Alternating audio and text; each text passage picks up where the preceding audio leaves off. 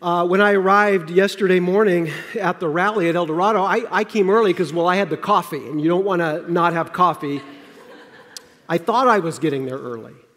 And it was so amazing when I got there to see how many people were already there and already engaged. People from the city, people from churches, people from all over our city, already there, set up, ready to go, waiting for people.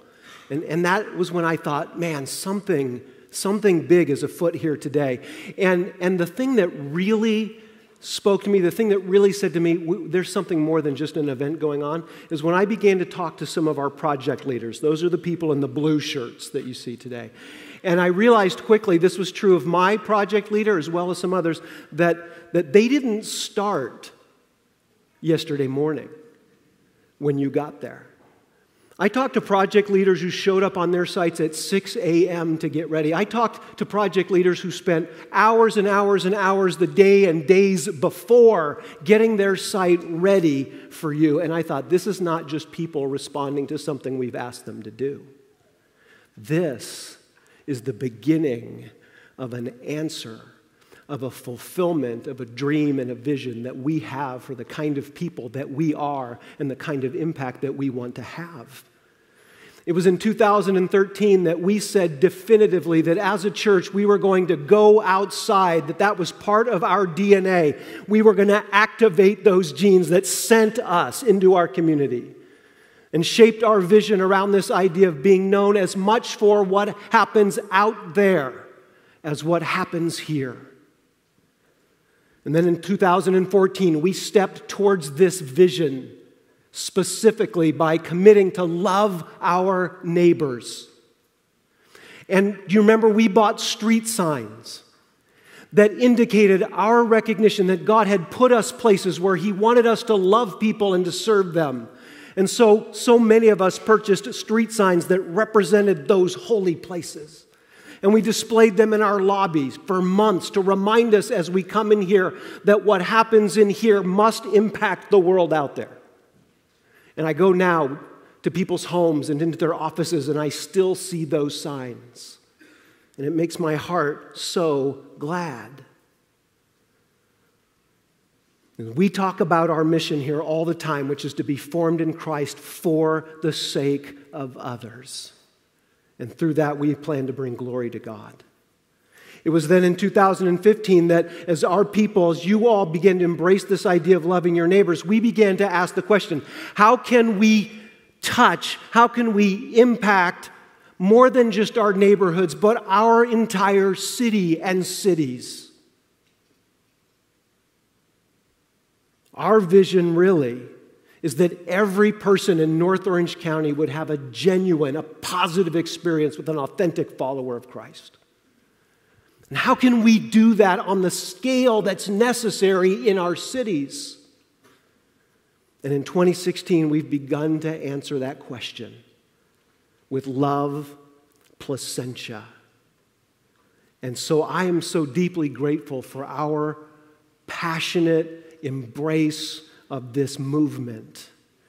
Now listen, it's no coincidence that the answer begins with Love Placentia.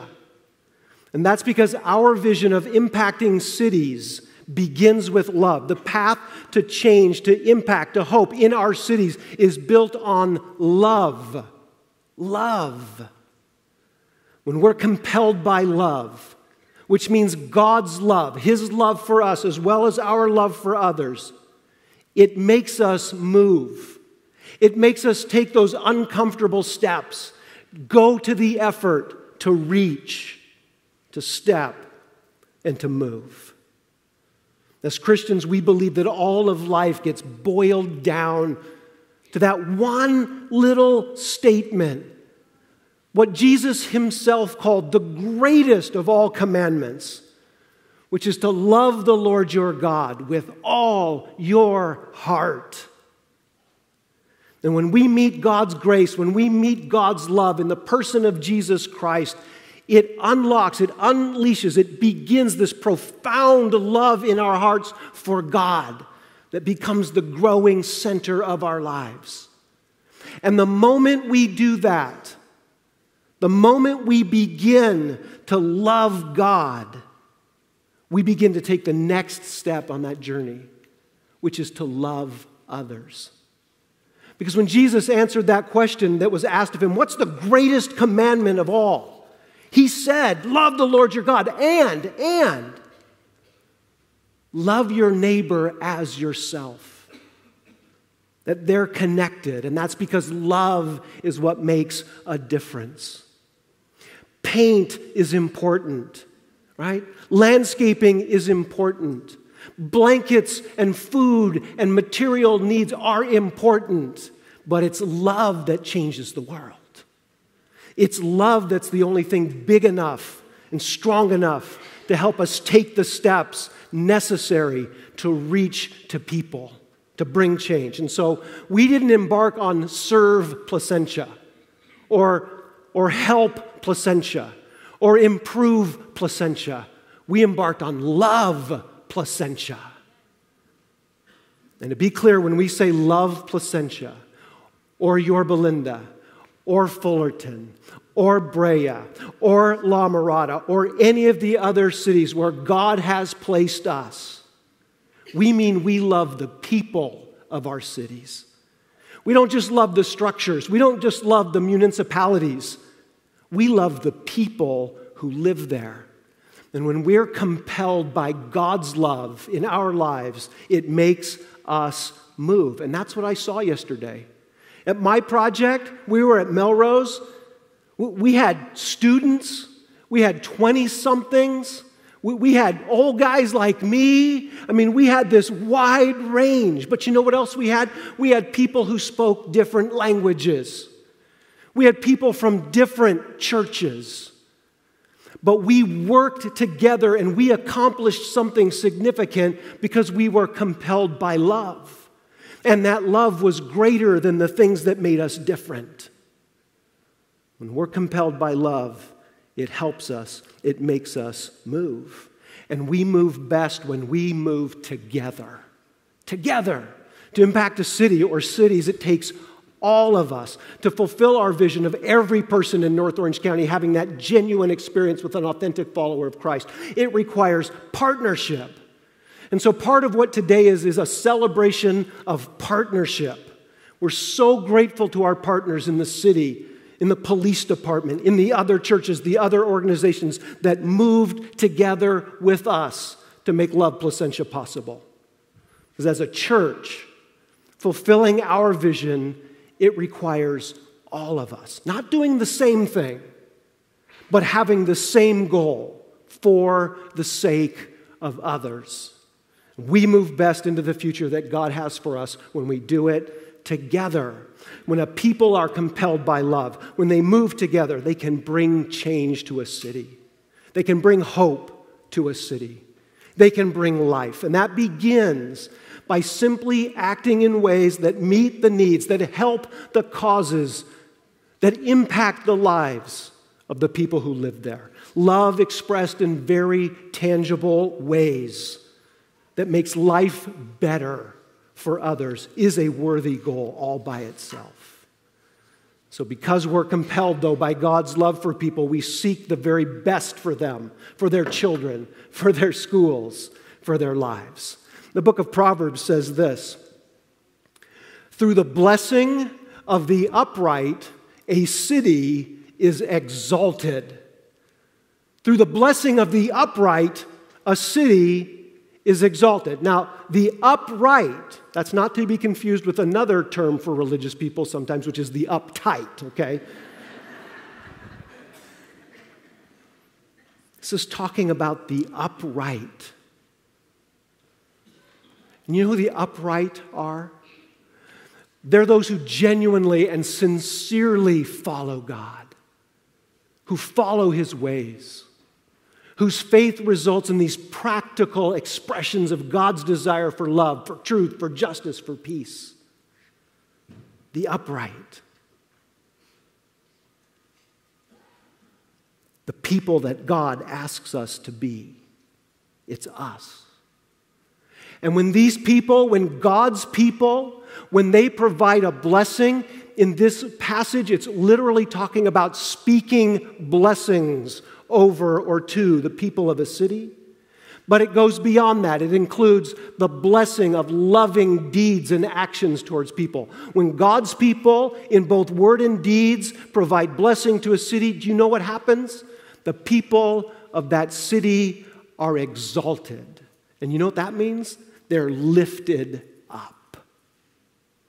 They're lifted up.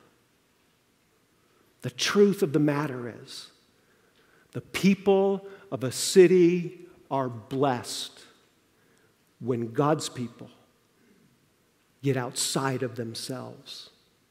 And that's the vision, that's the mission that we're on here. Because change comes when we act in love, and things happen that we don't expect. People get thirsty when the righteous, when the upright, when the people of God live this way. Recently, a friend of mine, she wrote me a story about some of the things that God was doing in her life. They moved into a new neighborhood, and they'd sensed God's desire for them to meet their neighbors.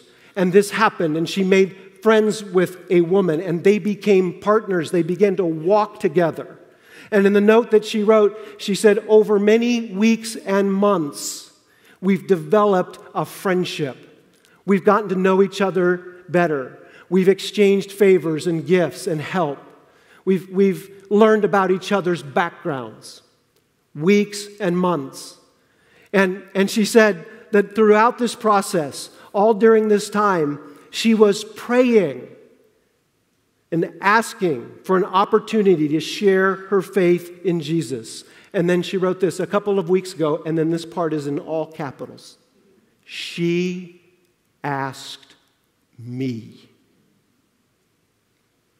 She asked me about Christianity. We had a 30-minute conversation where I was able to share about my relationship with Jesus. That's what happens. That's what can happen when we live in a way that blesses the people of our city. It makes them thirsty. Because that's our greatest hope, is that people would experience the love of God, the grace of God that comes through a relationship with Jesus Christ. And we know that this is the best path to make that possible. So 2016 is the year where we begin to answer the question, how can we impact our cities? By helping people have an authentic experience with genuine followers of Jesus, by loving our neighbors. Imagine how awesome it will be when neighbors ask you. Imagine how awesome it will be when people come here because of what we did there. Right? Imagine when every neighborhood in North Orange County has followers of Jesus who tangibly love their neighbors in them.